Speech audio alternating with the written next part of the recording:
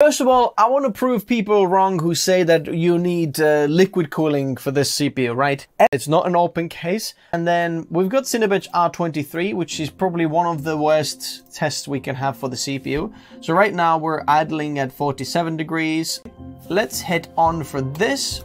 And let's have a look at the temperatures now. Okay, as you can see, we're pulling 170, 280 watts now. We've peaked at 59 degrees. CPU fans are just gently kind of mowing there. And we're just calmly pulling about 70,000 points in Cinebench. 70,000 points. 61 degrees with an air cooling, okay?